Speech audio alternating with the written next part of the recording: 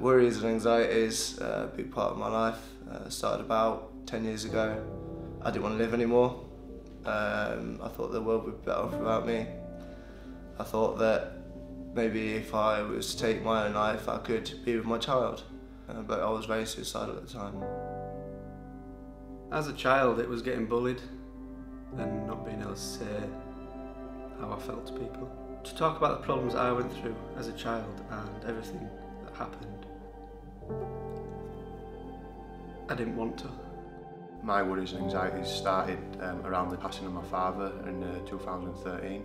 It affected me in my day-to-day life, it affected my job, it affected relationships. I didn't talk to my friends or family about my problems that were going on. So the easiest thing for me was to not be here. It was a Sunday night, I think it was, and I knew I didn't want to be here, and I was planning that night to do something. Thoughts going through my mind were how I'd be judged by people, you know, real bad thoughts about, you know, getting out of this life. My worries and anxieties probably started a long time ago, but the most recent was last year. My cousin committed suicide. It was very hard to discuss my problems at that moment in time, as I couldn't even string a sentence together. I felt very alone. I had a lot of people around me. I know a lot of people cared, but just something instinctively in me just wouldn't open up. I never spoke about it with anyone. The problems have kept me in all my life. There's a stigma attached to around how a man should appear and what he should say. There's an ideal view of a man, and I think people need to break the cycle of that and just not conform to that. I know a lot of men that have struggled generally, especially in the UK. I think not enough men talk about the problems. The first step towards helping myself was joining Andy's Man Club. The only time I first spoke about my problems was when I first went to Andy's Man Club. I first sought help through Andy's Man Club. It's saved my life, really. My name's Luke Campbell and I'm the founder of Andy's Man Club. I believe male mental health in our country has for a long time now been stigmatised, and I always put out 3 stigmas: weakness, burden and embarrassment, and I think that's a lot of the reason why people don't want to speak. They feel weak to speak, they feel like they'll burden others, and with the lad culture we have with banter, they feel like they're embarrassed to give any vulnerability away.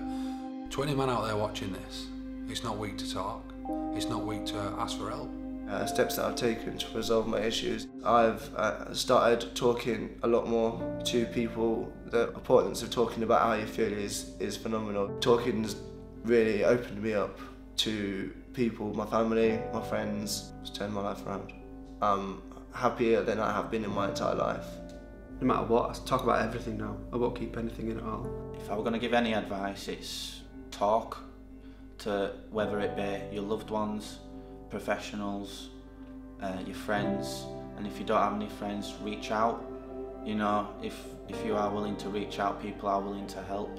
Getting guys in a room and opening up and giving people hope, giving people a lifeline, that's what Andy's Man Club's all about. My advice to any man out there is that you will get through this. At times you may think that there is no other way out, that relationship breakdown, that debt you're in, or whatever issues you're struggling with, that you can't get through that, but trust me, you can. I've dealt with enough people to know now that that cloud will pass. That roller coaster on where it just seems like you're going down, down, down will take a turn and you'll get back up. You just got to look up and know that the brighter times are coming, and I guarantee, reach out, it's okay to talk.